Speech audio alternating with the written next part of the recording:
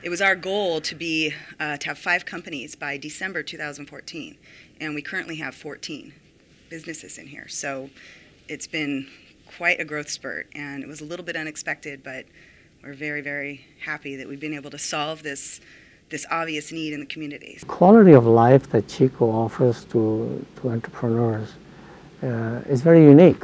The biggest thing I've seen about Chico, the willingness of the populace to give help. It's collaboration and being around other people. I'm a pretty social person, and I've definitely, maybe to the point that I've taken advantage of people, befriended them and been interested in what they're doing, and then try to make it easy on them to help me.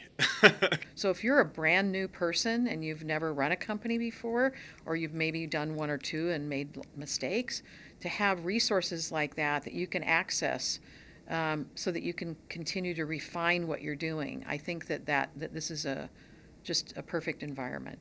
But ultimately, the biggest benefit that I've noticed since I've been in this position for the last 6 months is the camaraderie and the collaboration that's happened between like-minded individuals who are in that entrepreneurial space. Folks that have been successful in startups are coming through here telling you how they've done it. I don't think it gets any better than that.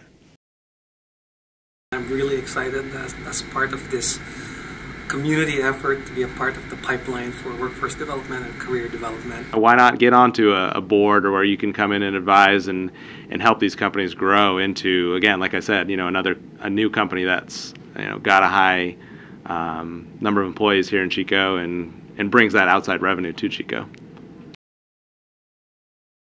Some of these other cities have already started some incubator type programs, and so by partnering with them we'll be able to strengthen the region as a whole in the entrepreneurial space. So we're really looking forward to doing that in 2015.